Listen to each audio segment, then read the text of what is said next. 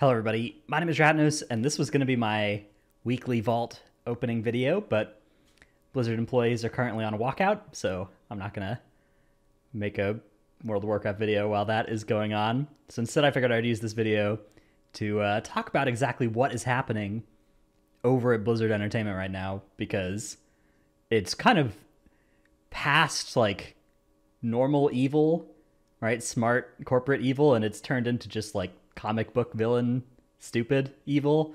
I don't know. Okay, so let's go through what's been going on, what's come out in the last little bit. So the thing that sparked all of this today has been this article that's come out from the Wall Street Journal. Although there's now some speculation that something that happened yesterday was actually linked to this as well, which is yesterday Blizzard gave all of their employees paid time off over Thanksgiving, extra paid time off over Thanksgiving next week, which now some suspect is because they knew this article was coming and were trying to pre-build some good faith. Okay, so this article by the Wall Street Journal has several revelations in it. One of them is regarding Jen O'Neill's departure from the Blizzard leadership, which was when J. Allen Brock stepped down at the start of the scandal. They appointed Jen O'Neill and Mike Ibarra to be co-leads at Blizzard. But then recently, Jen O'Neill left, sort of a kind of boilerplate resignation thing message was posted. But now in this article, we've learned that there's an email she sent to a member of Activision's legal team where she professed a lack of faith in their leadership, saying it was clear the company would never prioritize our people the right way.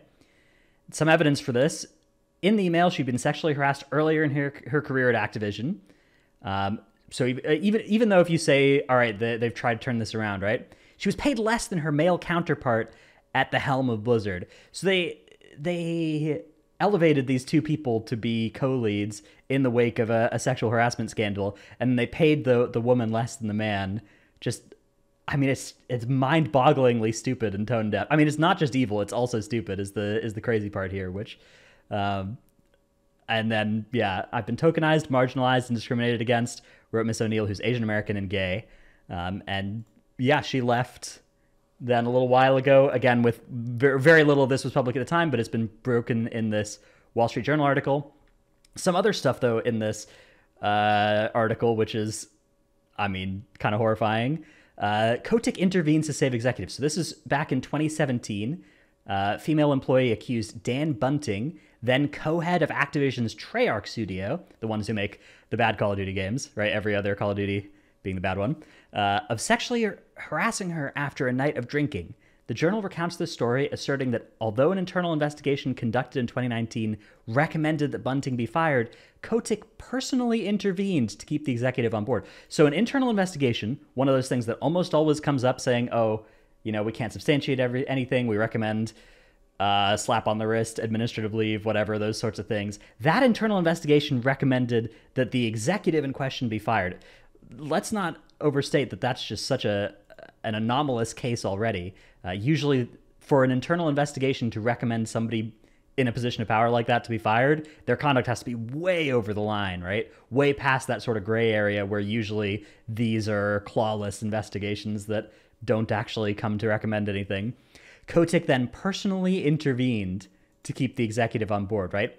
Human Resources Department and other supervisors launched the investigation, recommended he be fired. Mr. Kotick intervened to help him, or to keep him, these people said. He was given counseling and allowed to remain at the company. So, again, this is a case of, like, I don't know. This sort of action from Bobby Kotick, it brings us to the point where if you're the board of directors and you see this, like, it's even if your goal is to be an evil company now that, you know, just values profits over people, at this point, this is just such a comic book villain level of like, you know, it's not even, oh, our investigation didn't reveal anything, so we had to keep him along, right? Innocent until proven guilty, right? Like those sorts of things. It's just like actively being horrible. And then also there's this story which there'd already been, I already knew about this one actually, although the story was given little attention at the time. So in 2007, I guess in 2006, one of his assistants complained that this is Bobby Kotick, one of his assistants complained that he harassed her, including by threatening in a voicemail to have her killed, according to people familiar with the matter. He settled the matter out of court, and he quickly apologized 16 years ago for the obviously hyperbolic and inappropriate voicemail.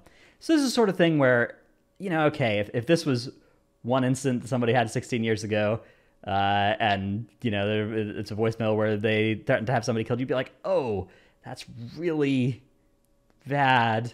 But then if they had, not had anything else bad happen since then, and they had clearly demonstrated that they were a changed person, that and in fact that that was, an outlier type situation, then okay, that's one thing. But this is the sort of thing that sets the context for then when you have all this other stuff about him. So what's happened as a result of this? ABK workers, a better ABK, it's not quite a union, although it's sort of trying to be one. Although Blizzard has hired a company that does a really good job of stopping unions from forming, a company called Wilmer Hale, a law firm with a reputation for union busting, where I believe game developer Ian Hazzikostas used to work, although I'm actually not 100% sure on that one. But yeah, so this, a better ABK, we've instituted our own zero tolerance policy. We will not be silenced until Bobby Kotick has been replaced as CEO, and continue to hold our original demand for a third-party review by an employee-chosen source rather than, the board choosing its own investigators. We are staging a walkout today. We welcome you to join us. That's what is happening now. That's where Blizzard employees, obviously a lot of them are working remotely, but digitally walking out, right? Not doing work on the game right now. And yeah, okay, so then what happened here? Bobby Kotick has released a heartfelt video about how much he cares and stuff, and the board of directors is behind him. The Activision Blizzard board remains committed to the goal of making Activision Blizzard the most welcoming and inclusive company in the industry. Under Bobby Kotick's leadership, the company is already implementing industry-leading changes, including a zero-tolerance harassment policy and a policy of paying our woman co-lead less than the man co-lead we put up until she resigns. A dedication to achieving significant increases to the percentages of women and non-binary people in our workplace, and significant internal and external investments to accelerate opportunities for diverse talent. The board remains confident that Bobby Kotick appropriately addressed workplace issues brought to his attention. The goals we have set to ourselves are both critical and ambitious. Remains confident in his leadership, commitment, and ability to achieve these goals. The board remains confident that Bobby Kotick appropriately addressed workplace issues brought to his attention. Right when the investigators came and told him to fire the executive who'd been sexually harassing people, the board is confident that his decision to veto that and keep him around was a good one. Anyways, this is the thing where it's just like, if the board is trying to run a company where they don't actually have to, like, this is the sort of thing that's just, it's so stupid, right? Like, it's like they've been doing, the smart and evil things, right? Like brushing things under the rug for so long that now they run into the situation where the smart thing is actually also the right thing to do, which is fire Bobby Kotick, right? And they just they can't do it. They can't bring themselves to doing the right thing because it also happens to be the smart thing, right? They're like, oh man, we would rather be evil than smart. And so that's what they're doing here, and it's awful. That's what's going on at Blizzard today. That's why there's no weekly Vault video. I've pre-recorded a couple other WoW videos, come out probably over the next couple days, or maybe I'll delay them. We'll see what exactly the employees at Blizzard want to do, whether their walkout continues. So stay tuned for that. I'm not going to stream World of Warcraft today either. Might stream something else. I don't know. Thanks for watching. See you in the next one. Bye.